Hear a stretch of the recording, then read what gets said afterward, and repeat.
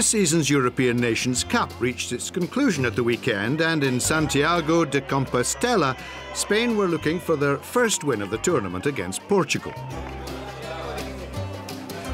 The ENC is also acting as a qualifier for Rugby World Cup 2015, and while Georgia and Romania are looking well set to secure the top 2 spots, the process is only at the halfway stage. In a league of 10 matches, anything can change any day.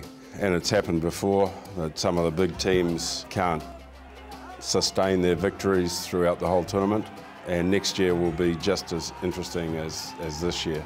We could have won 3 games, we didn't, but still I believe that we are alive and well. And right till the last day of the tournament in 2014, we are going to be in with a chance to go to the World Cup.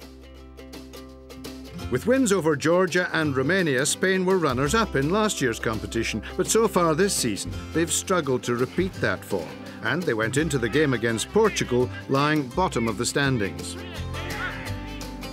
Last year, Spain became one of 3 teams to achieve core status in the Sevens World Series, and a member of their Sevens squad returning to play in the ENC was their scrum half and vice-captain, Pablo Fehu. I think that the Sevens help us a lot in the 15s in many ways. I think that the team grew up a lot in the last year because we made a full-time professional squad. We have 12 players, and I think that the experience that we get in each tournament of the IRB Sevens it's really important for playing 15s. The Sevens series has provided Spain with regular international opposition. Such opportunities were less frequent for the 15 side, but last year they took part in a triangular competition in Namibia. It was on that Namibia tour when I won my first cap and I was made captain. I think I'm the first player to be captain on his Spanish debut. It was a great honour for me and a big vote of confidence by our coach. I hope I repaid some of that trust with a good performance. I'm a man of few words who tries to lead by example.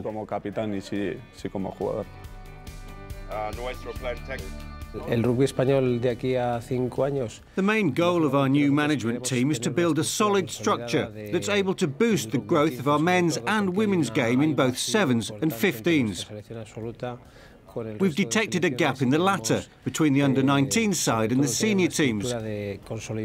We have to create a structure that fills that gap with an A-team selection that provides experience and quality game time to those players who will take over from the current senior players in the future. A draw wasn't what either side wanted, but that's how it ended. Continuous rain made for difficult playing conditions, and the only points in an untidy first half were 2 Spanish penalties. Portugal responded with 3 of their own, and as the game moved into stoppage time, they led by 3. But a late penalty gave Corey Simpson the chance to tie the scores. 9-all the result.